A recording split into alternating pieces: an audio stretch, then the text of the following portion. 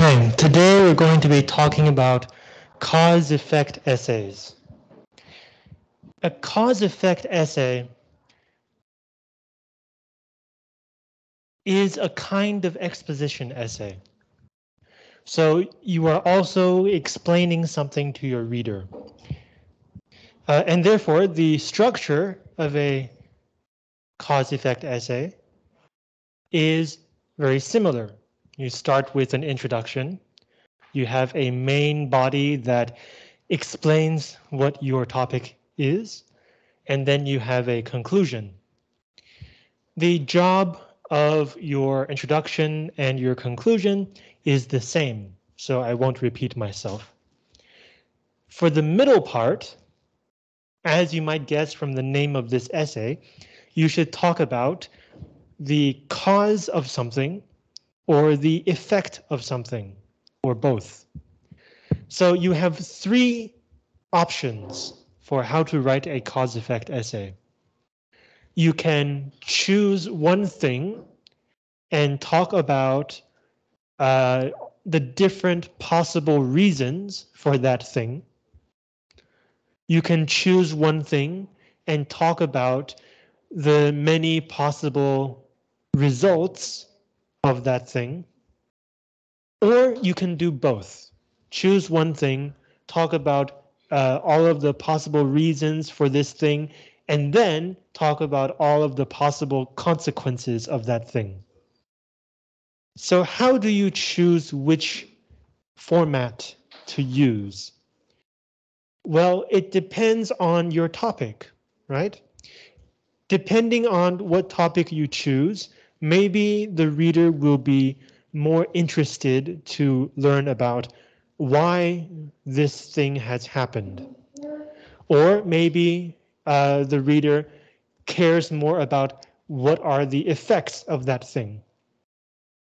Or if you choose a topic that is completely new and that few people have heard about, maybe the reader will want to know both. How did this happen and what might it lead to in the future? So when you write a cause-effect essay, you can think about cause and effect logically. Just, sit there and think about it. Or you can also look for information. If you're writing about a historical event, then you can look for information about what people think caused this event and what kind of effect this event had on later events in history. But you don't have to talk about history. You can talk about any kind of situation or phenomenon, 现象. Any topic that you can come up with causes or you can come up with effects to talk about. So that's the theoretical introduction. Do you have questions? So remember, you don't have to do all the causes and all the effects. You can choose to do either causes or effects. Or if you really want to, you can do both. Now let's look at our textbook on page 65. Our textbook has two example essays, so let's look at these together. The Irish Potato Famine. A famine is when there's not enough food. Throughout much of its history, the United States has welcomed immigrants to its shores. People have come because of opportunity, political liberty, and religious freedom. Others have come because of oppression and poverty in their native countries. So already in the first three sentences, we have causes, right? The first sentence is the phenomenon. Many people immigrate to the United States. The second sentence gives us some positive reasons because these people are looking for something.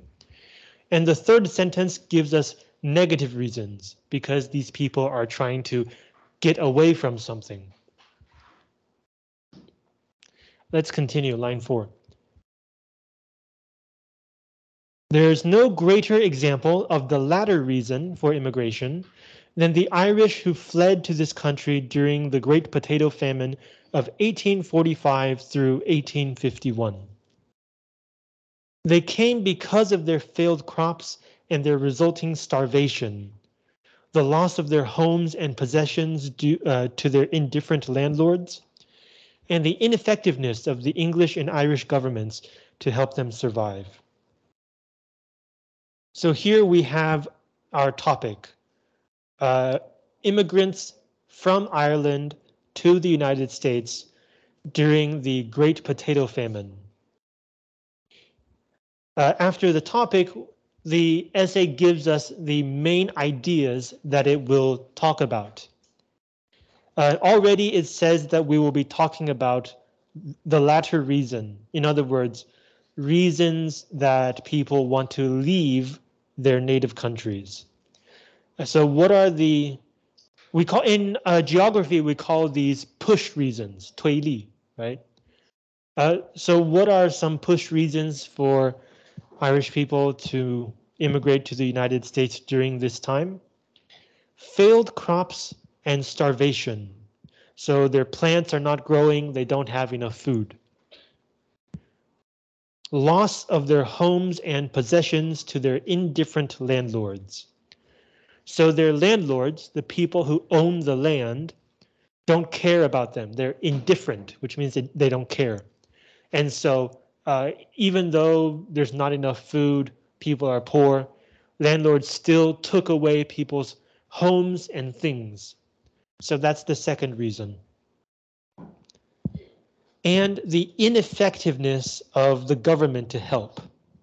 And this is both the English and the Irish governments.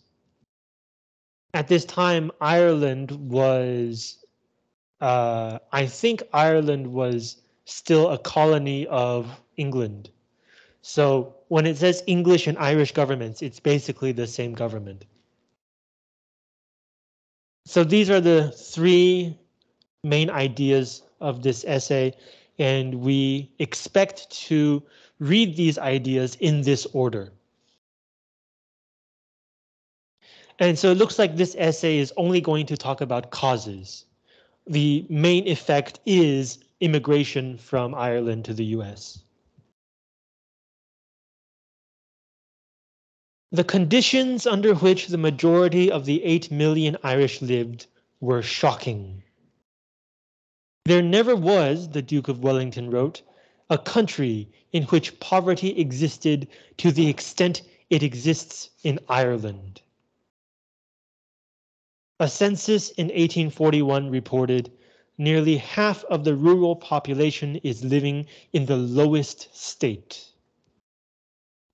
People were crammed inside one-room mud cabins without windows or furniture. Farmers slept with their pigs in filthy conditions. Homeless people put roofs over ditches or slept in tunnels they dug in the ground. So this whole paragraph is explaining how poor the Irish people were at that time. The main idea comes in the first sentence, right? People were extremely poor. Then you have a quote from an expert of the time. Then you have data. A census is a survey of the people. And so the 1841 census talked about how poor everybody is. Then you have descriptions of how poor people lived. And then you have this. This is a person, Woodham Smith, and the number is a page number.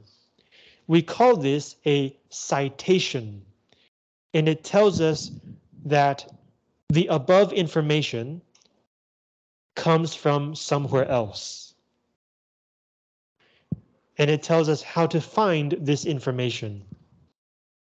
The PowerPoint does not have this part for some reason, but if you have a paper copy of your, actually, let's see. Yeah, so if you have a paper copy of your textbook and you go to page 67, At the end, it has a small section called sources.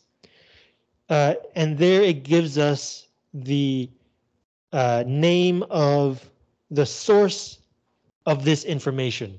So if you look at sources, the fourth one says Woodham Smith, Cecil, The Great Hunger. So it looks like this is a book called The Great Hunger, written by Cecil Woodham Smith. So that's where the author found this information. It's very important, if you use information from somewhere else, that you give a citation like this, and you tell me that this information comes from somewhere else. If you use information from somewhere else and you don't tell me, that's plagiarism. And if you hand in an essay with plagiarism, I will not mark it. If you submit an essay with plagiarism, I will give you a 0. So remember to include a citation for information that comes from other places. So remember, the first cause we're talking about is failed crops and starvation. So the first part is Irish people were already very poor.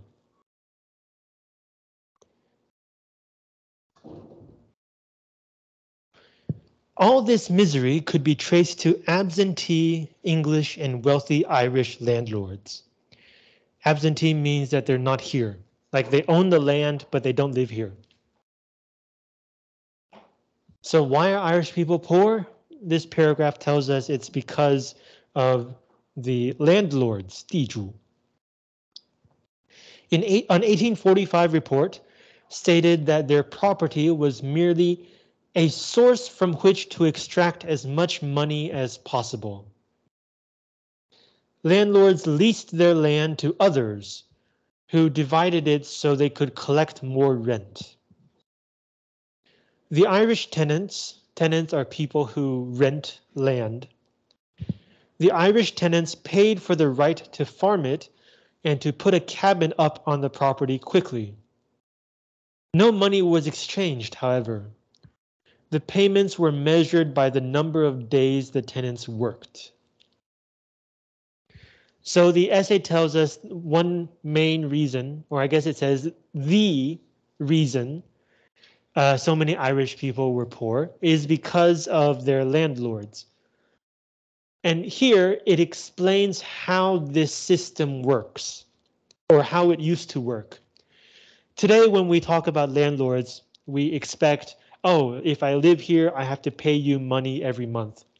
But at that time, instead of money, the farmers worked for the landlord for a few days every month.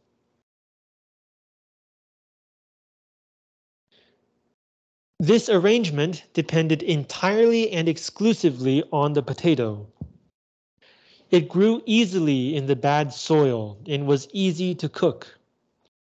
The potato was also perfect for feeding pigs, cattle, and chickens. The crop, however, would rot soon after harvesting and could not be stored between growing seasons. By 1840, 1/3 of the Irish population depended entirely on the potato for food. It was a dependency that teetered on the brink of starvation and created a time bomb that needed only the slightest spark to explode. A dependency that teetered on the brink of starvation means like one thing goes wrong and people will go hungry. It's almost there. So in the previous paragraph, it told us that tenants would work for their landlords. In this paragraph, it tells us that this work was basically that they would grow potatoes. And among all of the benefits of potatoes, right, it grows easily, easy to cook, can feed your animals. There's one disadvantage. You could not store potatoes between seasons. They go bad very quickly.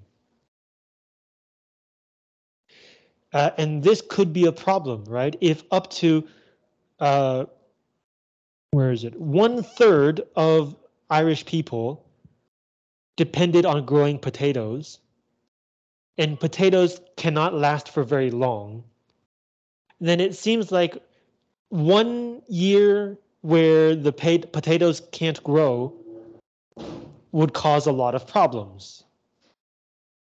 Let's see if this is the case. So you'll notice that we're talking about a potato famine, and these therefore would all be reasons why a potato famine would be a terrible situation.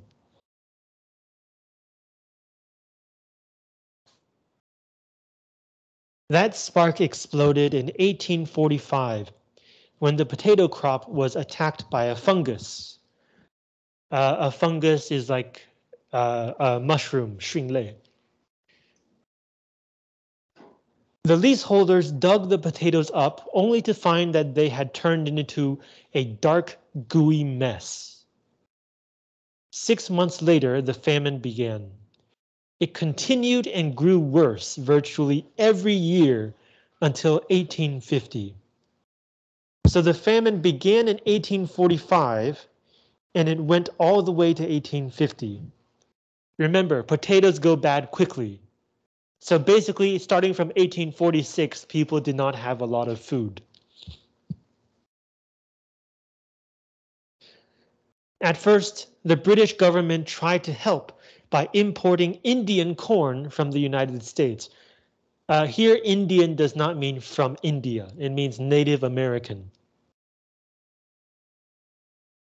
However, the corn made many people ill, and most tenants had to sell or pawn all their possessions to pay for it.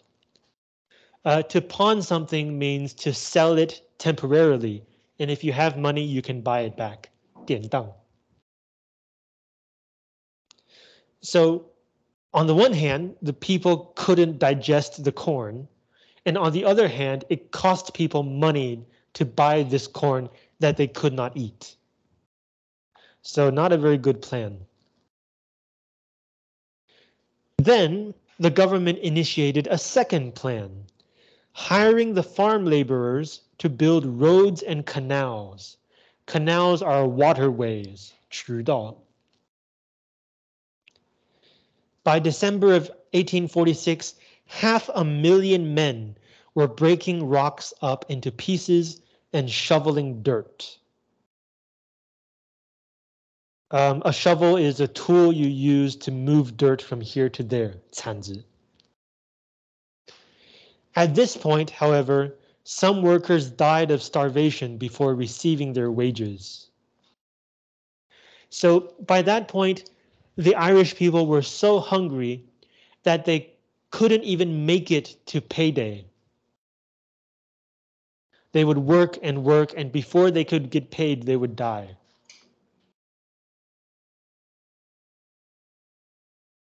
The famine worsened in 1846 when disease struck the potato crop again.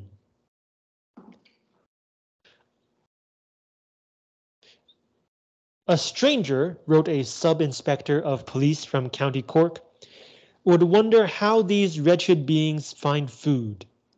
They sleep in their rags and have pawned their bedding. Unfortunately, much of the food they found was the seed potatoes for next year's crop. As a result, when the 1847 harvest came in free of disease, it was too small to feed everyone. In 1848, the situation worsened as the blight came back, destroying the entire crop. So 1845, you have a fungus. 1846, you have a disease. And so people needed to eat something, so they ate the seeds for next year's potatoes. So 1847, not enough potatoes. And then 1848, another disease. That's what the word blight means. A blight is a disease for farm plants, for plants that you grow for food.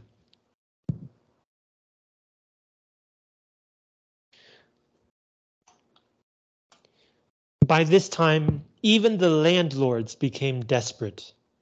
They threw out 500,000 tenants who could not pay their rent through labor, and then burned their homes. Why would they burn the homes?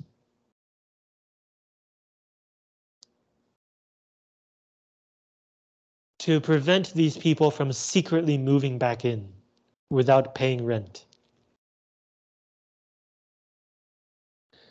Consequently, many went to live in poorhouses. In 1847, however, all public work projects ended, and public poorhouses were closed. Now, with the tenants homeless and living in filth, typhoid fever, cholera, and dysentery broke out. These are all diseases, claiming more lives than starvation itself.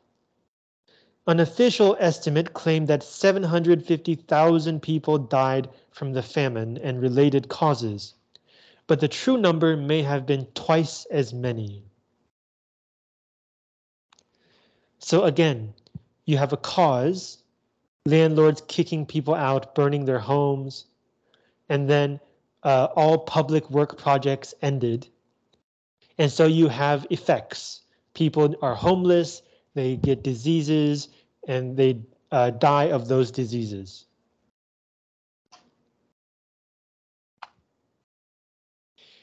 As a result, 1,000,000 Irish poor fled the country, most of them heading by boat across the Atlantic. The conditions on these coffin ships were horrifying, and many people died during the journey.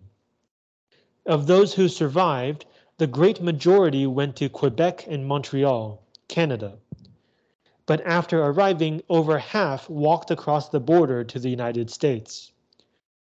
They wanted no part of living in Canada, a British colony. I want you to pay attention to this, coffin ships. This is put in quotation marks. Earlier, we also saw some quotations. But after these quotations, you have a source. So this tells us that these words were copied from this source. Or here, these words were taken from this source and were said by this person. But here, there is no source, or the source is far below, and we don't see who said these words. These quotation marks are therefore not a quotation. They're telling us that these words are used in a special way. So without quotation marks, when we see coffin ships, a coffin is where you would put a dead body, 棺材. Without these quotation marks, if you see the words coffin ships, you might think, oh, these ships are carrying coffins to sell. But by putting the quotation marks around these two words, we know that this is a special term. And so we expect some kind of explanation. Indeed, in the second half of the sentence, it says that the conditions were horrifying and many people died. And so we understand that these are coffin ships not because they're selling empty coffins, but because so many people died on these ships.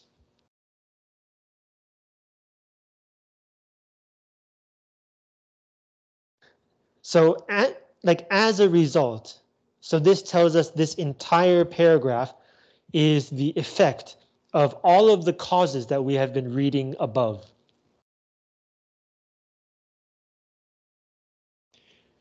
The Irish viewed the rapidly growing United States as a land of opportunity.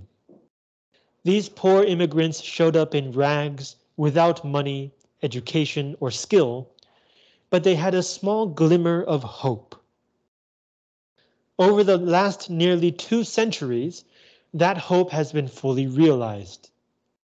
The Irish population of the United States has more than doubled that of all of Ireland. And an Irish American was even elected to the most powerful position in the United States. John Fitzgerald Kennedy became the first Irish American president in 1961. So the main effect of this essay was already presented in paragraph 9. Paragraph 10 is therefore the conclusion. You don't have to worry too much about cause and effect. This paragraph, remember, is supposed to show the reader the future, to push the reader into the future. This essay is about something that happened in the middle of the 19th century. So by mentioning something that happened in 1961, that counts as the future for this essay. So if we go back to the first paragraph, it says that we will be reading about failed crops and starvation, loss of homes and possessions to indifferent landlords, and the ineffectiveness of the government. Did we read all of this? Yes, we did. All of these are part of this essay. But before we get to the first reason, we have to understand why failed crops and would lead to starvation. In a usual situation, if one year you don't grow enough food, there should be some food left over from last year. It shouldn't immediately cause a famine. And so the essay first has to explain why this situation is not a normal situation.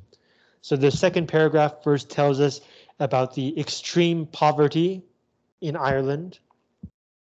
Then it talked about the economic system between farmers and their landlords in paragraph 3.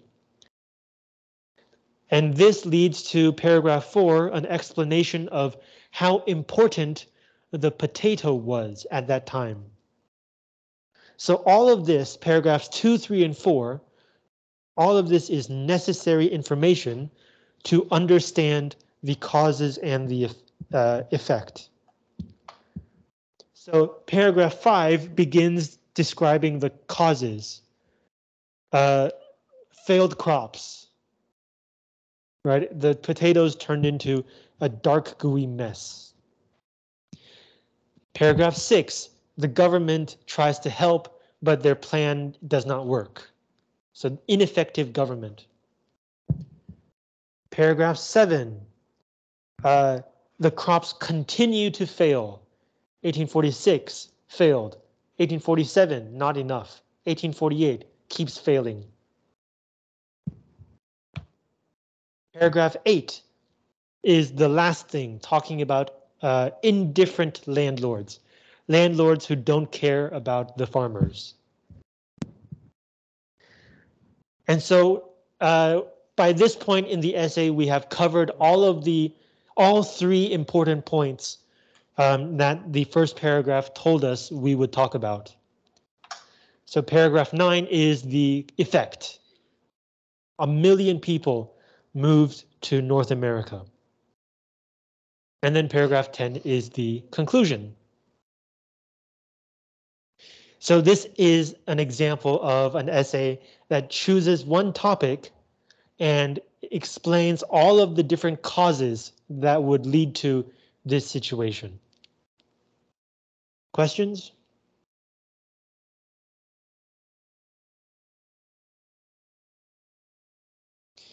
Okay, let's look at the second essay. This is on page 68. The explosive growth of the cities. By the end of the 19th century, immigrants from Southern and Eastern Europe crowded into cities that were already heavily populated by native-born Americans. So this is another essay about history, end of the 19th century. And it gives us the cause. We know that this essay will be about growing cities. And the first sentence gives us the cause. People came from Southern and Eastern Europe. Let's continue. As a result, The cities suffered greatly from the effects of rapid growth. So cities were growing too fast and it caused some problems. Sanitation, which means public health. Fire protection and the paving of streets were inadequate. So like the streets were not entirely covered. Housing was insufficient and overcrowded. Families fell apart and crime grew out of control. Because of the extent of these problems, however, people eventually took steps to improve living conditions. So again, the first paragraph tells us what we are going to read about. Sanitation, fire protection, paving of streets were bad. Housing was bad. And families fell apart, so crime increased. These are the three main ideas of this essay. So it looks like this will be an essay about one situation, more and more people coming to live in cities, with many different effects. One cause, many effects.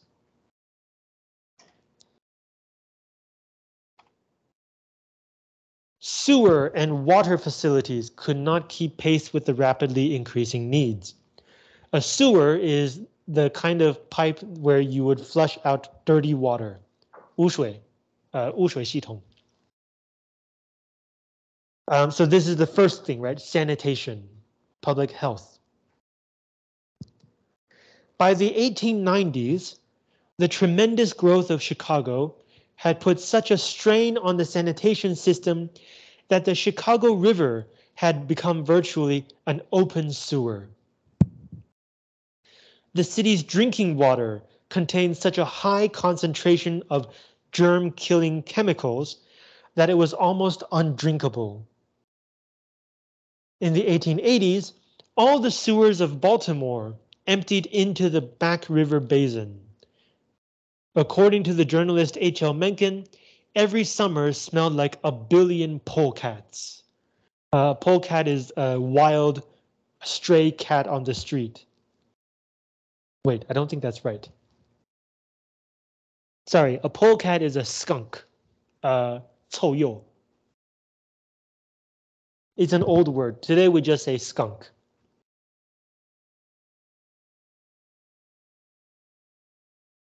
So this is the sanitation part. Fire protection became less and less adequate. Garbage piled up on the streets faster than workers could carry it away. The streets themselves crumbled beneath the pounding of heavy traffic. Urban growth proceeded with such speed that the cities laid out new streets much more rapidly than they could be paved. Chicago had more than 1,400 miles of dirt streets in 1890. So like this paragraph is the first point, right? Sanitation, fire protection, streets.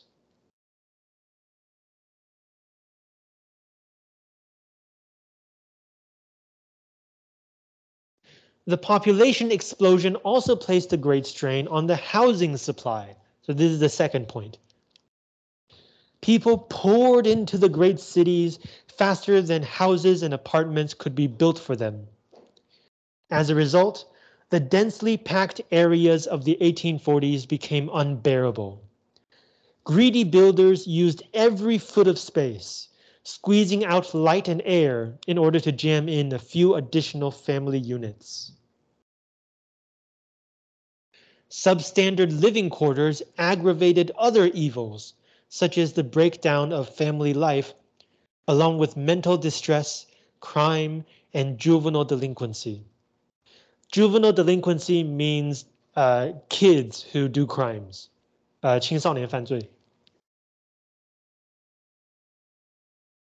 So here it's saying that too many people, so the housing was too crowded, and that crowded housing also caused many problems.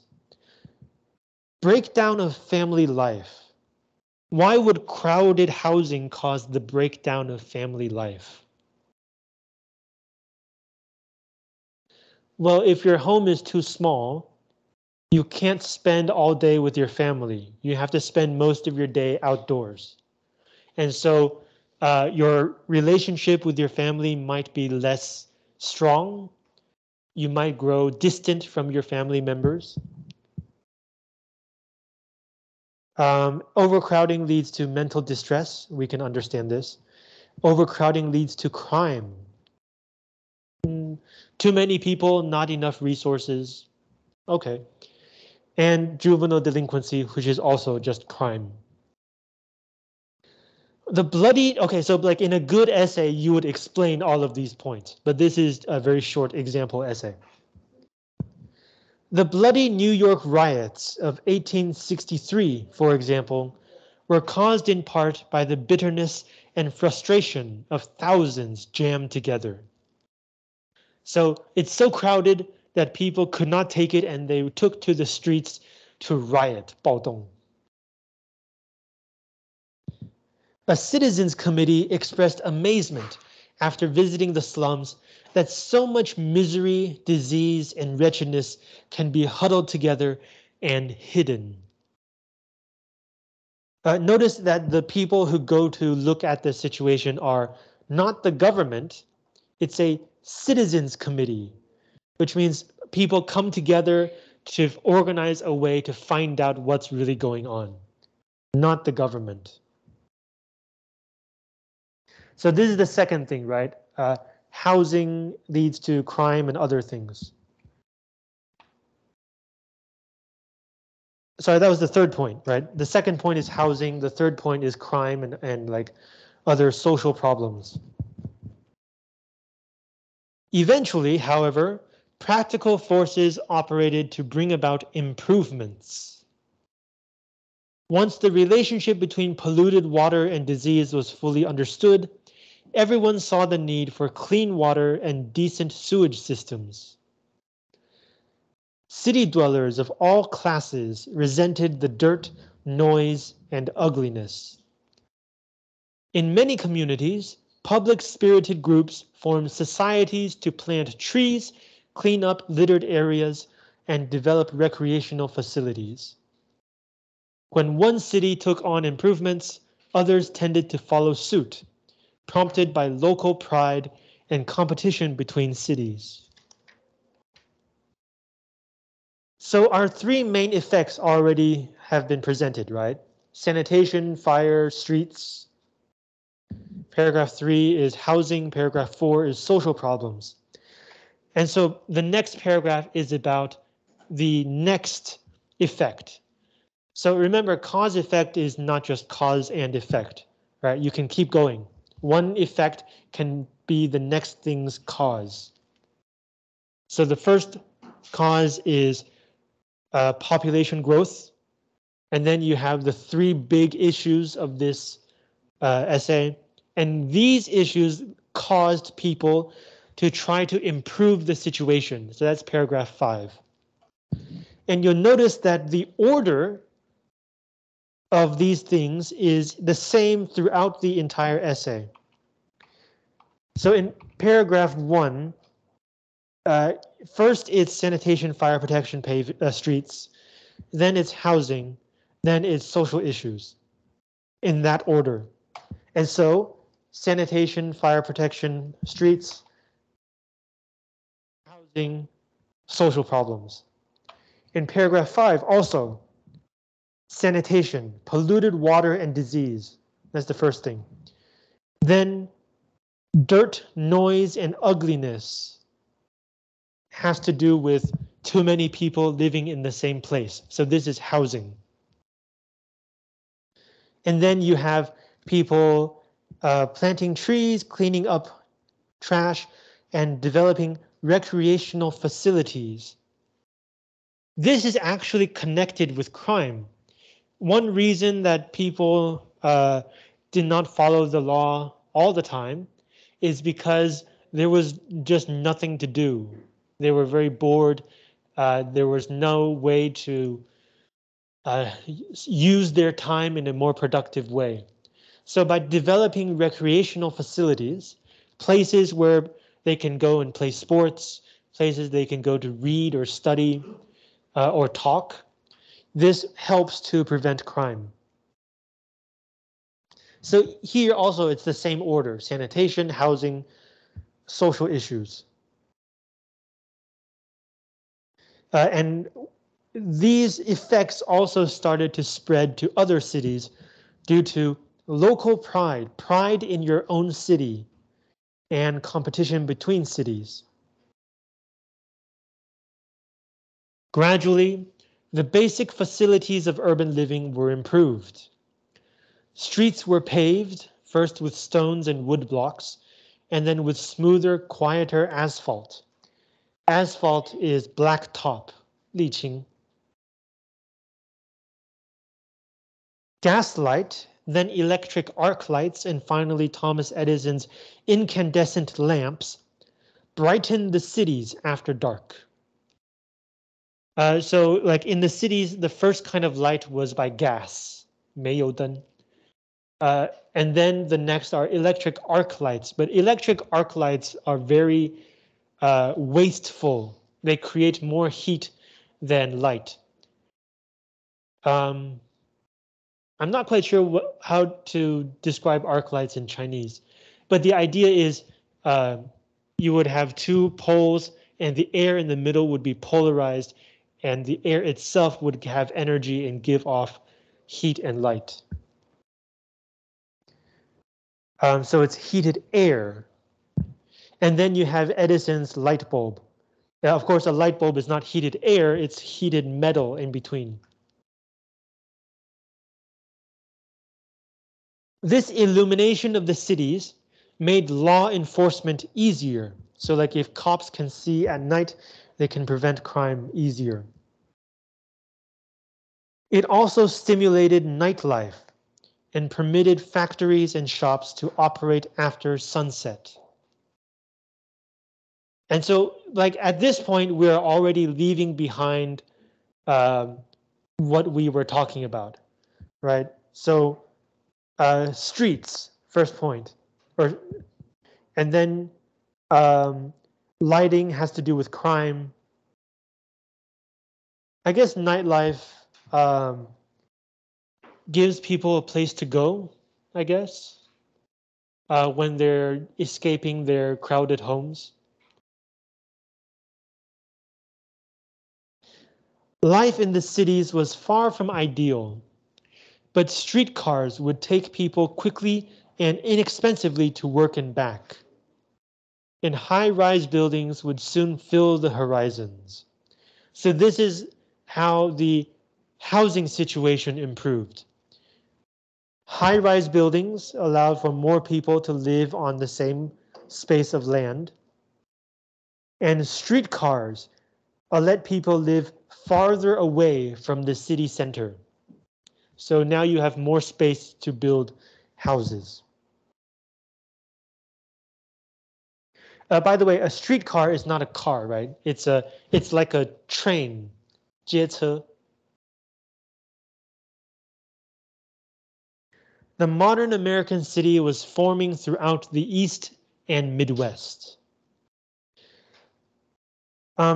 By this sentence, you can already tell that this is the conclusion, because it's no longer just past tense. It said would take. Would take is it's looking at the future from the past. Like if it said will take, you're looking at the future from the present. But it said would take, so you're looking at the future from the past. But either way, you're looking at the future. So this is coming to the end of the essay. So this essay is an example of one cause leading to many effects. The cause is in the first sentence. People started moving to cities in the US, and the population exploded, leading to these problems. And then you have one paragraph per problem. These problems led to efforts to improve the situation And by improving the situation, we gradually come to get the kinds of cities that we see today. Right, bringing it all the way from the 19th century to today. And so that's the conclusion of the essay. Questions?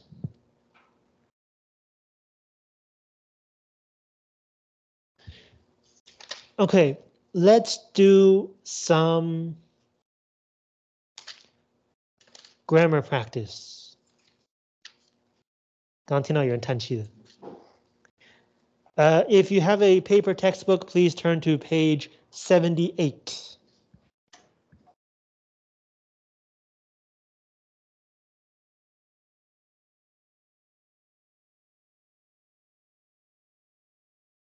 Right. In this practice, we're going to practice parallelism, 排比. This is grammar. Parallelism means you have more than one thing using the same grammar. So I'll give you one example.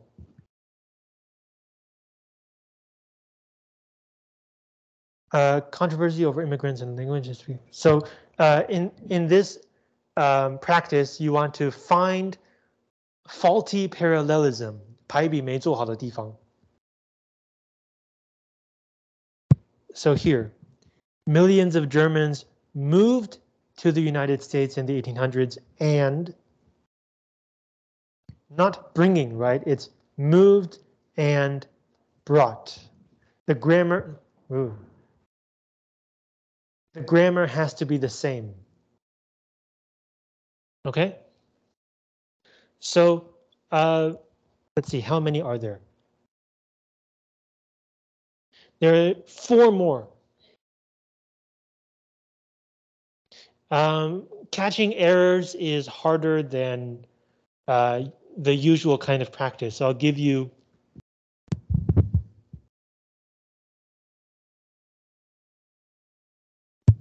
until the end of break. 下课回来我们来对答案. There should be 4 more places that are that have to be corrected.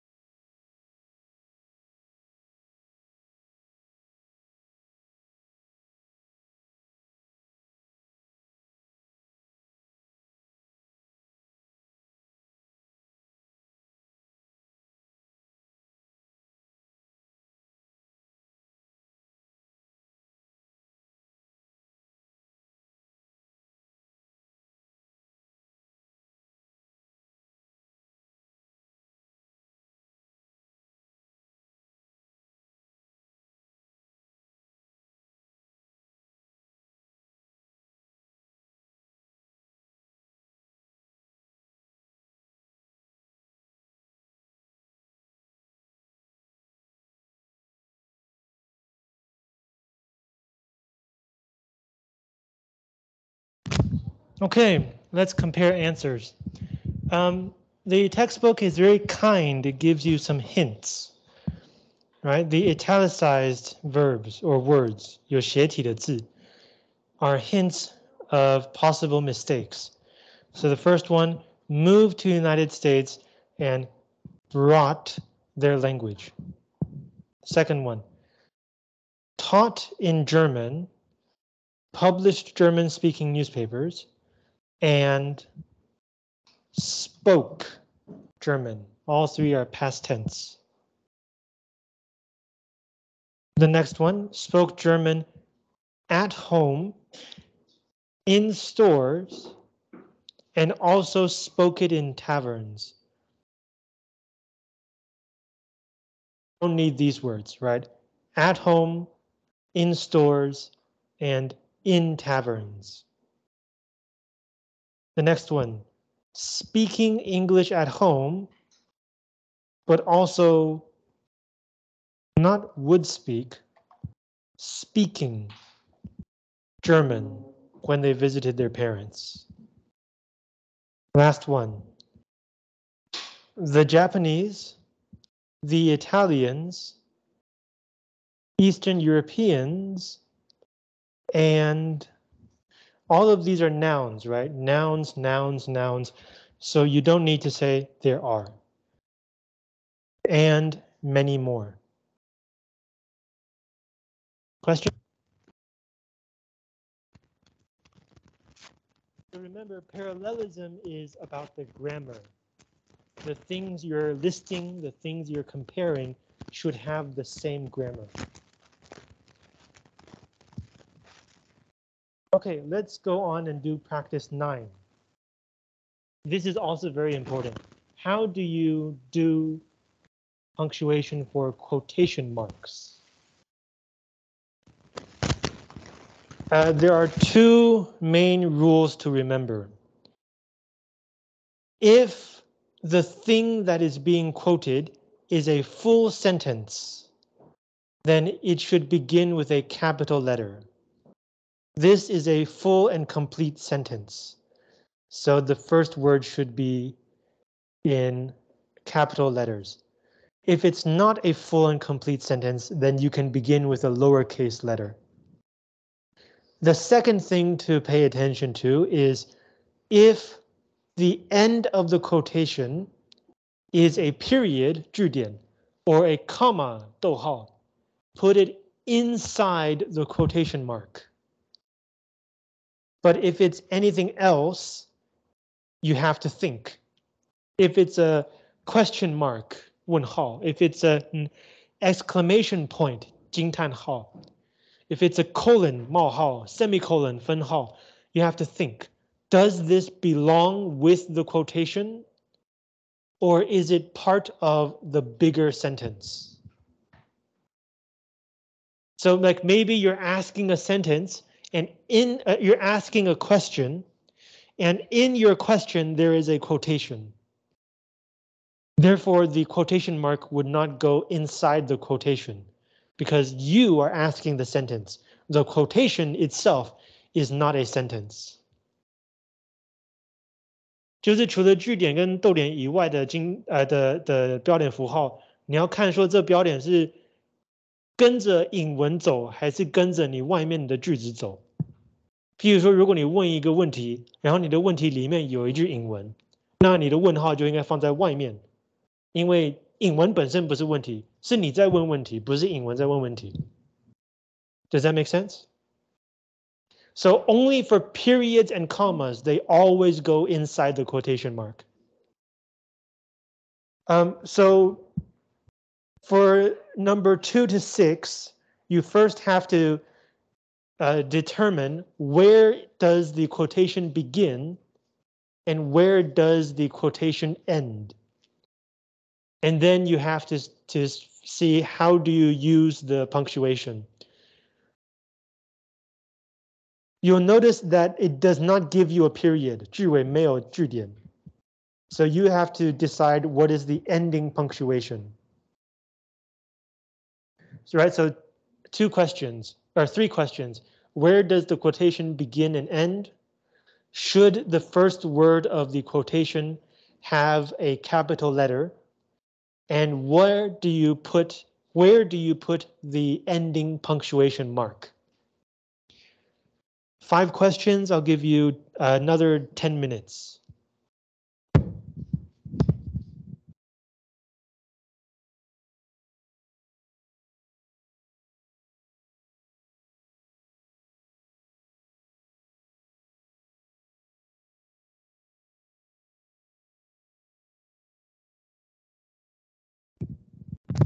Sorry, I forgot to say one thing. Before the quotation begins, there should be a comma. 英文开始前也要放一个句点。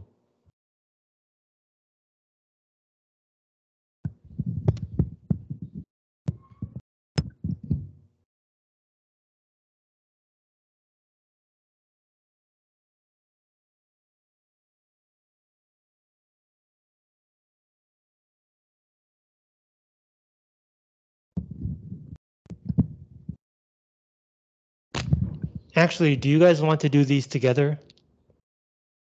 Let's do these together.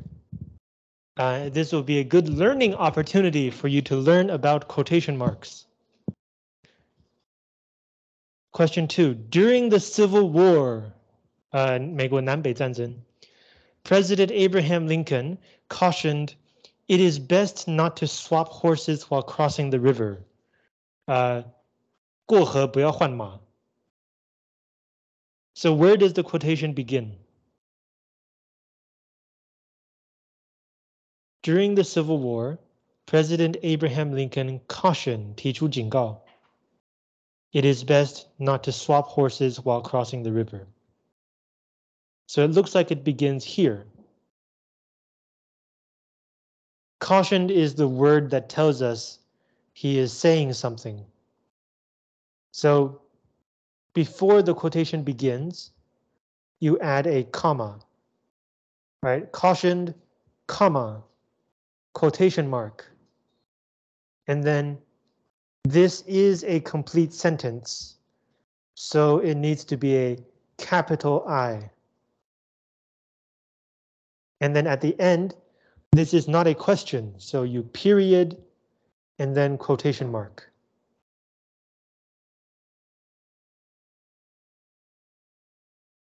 Is that too fast? 这样会太快吗? Okay. So again, first find where the quotation begins, add a comma, quotation mark, capital letter if it's a complete sentence. And at the end of the quotation, see what kind of mark you need, and then add a quotation mark after that. Next one. A house divided against itself cannot stand, Lincoln also said. Where does the quotation begin? At the very beginning, a house divided against itself cannot stand. 对立的房子站不起来. Lincoln also said. So this is the same thing, right? Somebody said blah, but the order is switched around, right? Here it said Lincoln cautioned something, but here something Lincoln said. Same rules. Beginning of the quotation, so you have a quotation mark here. At the end of the quotation, this is not a question, so period. But this is not the end of the bigger sentence. If a quotation ends in the middle of the bigger sentence, change the period into a comma. 句点换成逗点. Cannot stand, comma, quotation mark. Lincoln also said, period.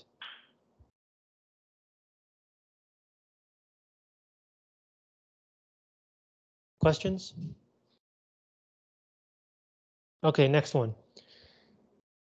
The ballot, Lincoln added, is much stronger than the bullet. 选票比子弹更强. So where does the quotation begin? The beginning of the sentence. right? The only two words that are not part of the quotation are Lincoln added. So quotation mark, separating the quotation from the non-quotation, a comma, quotation mark, comma, quotation mark. Should this word be in capital letters? No, because it's not the beginning of a sentence, right? This quoted sentence began here.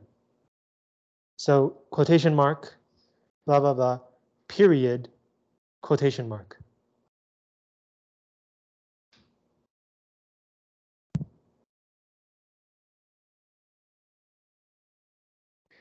Next one.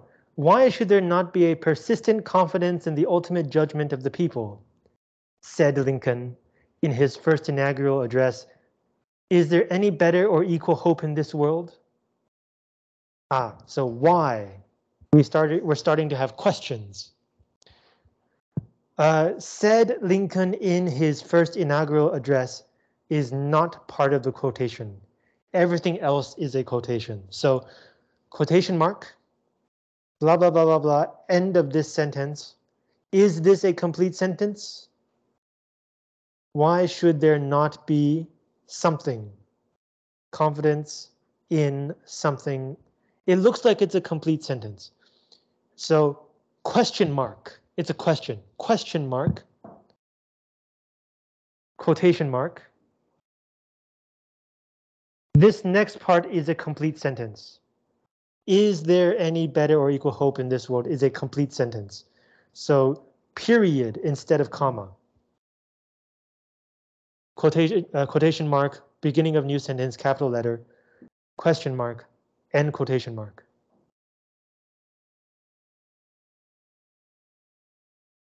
Questions?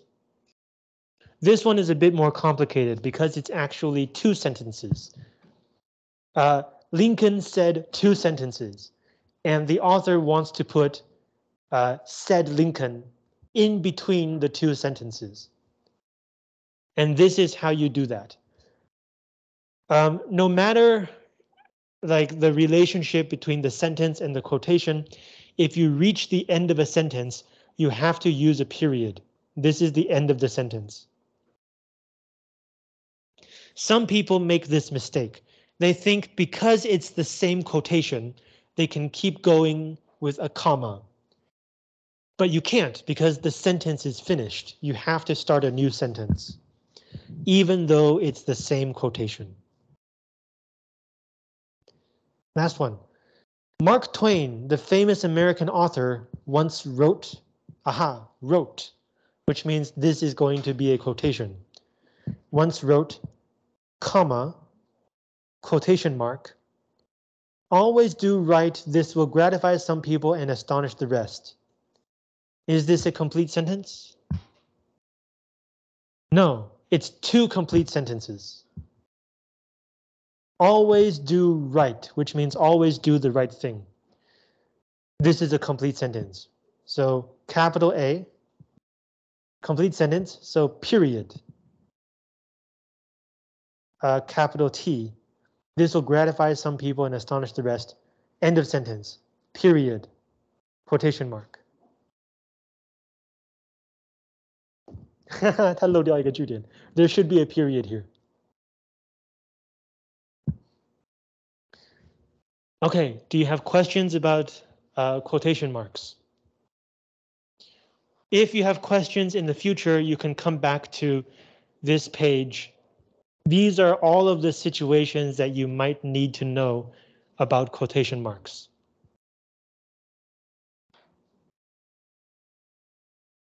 Okay. So for the rest of today, I will let you have time to think about what you want to write for your cause-effect essay. If you have not yet handed in your exposition essay, please hand in a paper copy to my department office mailbox.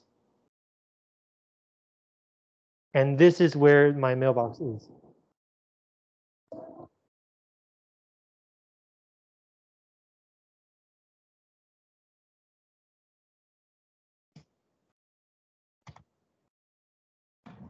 Right. So please hand in your paper copy to my mailbox before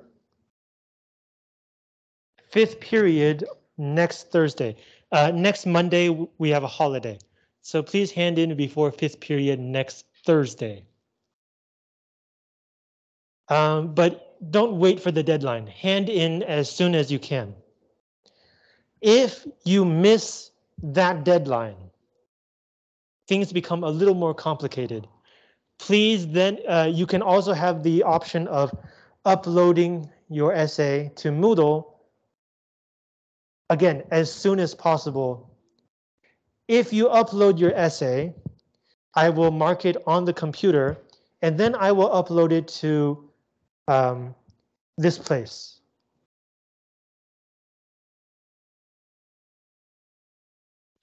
You guys are the early afternoon class.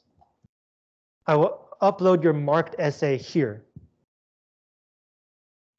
Please, after I have uploaded it, it depends how many people will need this. If it's like 1 or 2 people, I will tell you. But before class, please come here and download your marked essay. Don't,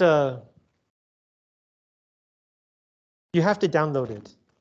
And the reason is because, like, if you click your essay here, it will open it in your web browser. But you need to download it. And the reason is because I will be marking your essay using track changes, 追踪修订. And if you don't know how to use track changes, I also have a video for you.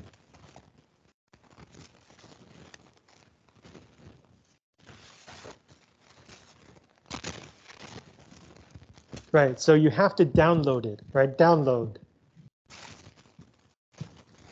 And when you download it and you open the file, it will first look like this, like a normal file.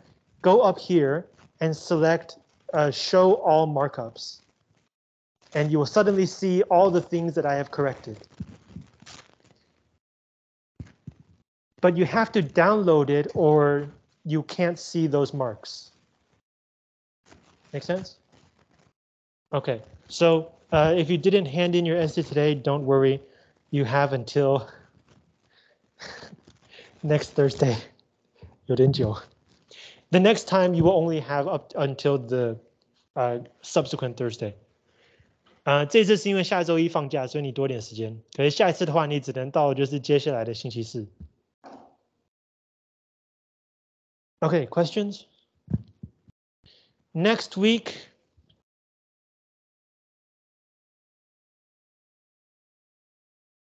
is a holiday. The week after that, the first conference. So what this means is I will hand back your essays and then I will call your names one by one and you will come to the front and we will talk about your essay. That's what we'll be doing the next class. And if you somehow miss the deadline of October 13 and you hand in a file online, then I will open your essay on my computer and we will talk about your essay. If you are not able to come to class, please tell me as soon as you can. I will scan your essay. 会把它扫描起来. I will upload it to the folder on Moodle. And I will use Teams to open your essay and we will talk about your essay online. Yes. But that also means that, let's see, that also, maybe I can bring like headphones or something. 我在想，如果网络上讨论的话，就全班都听得到。好，我们到时候再解决。We'll take care of that next time. Do you have questions about next class? Okay, for the rest of today, please start thinking about what you want to write about for your cause-effect essay. You can talk with your classmates. You can start planning your essay. And if you have questions, you can come and ask me.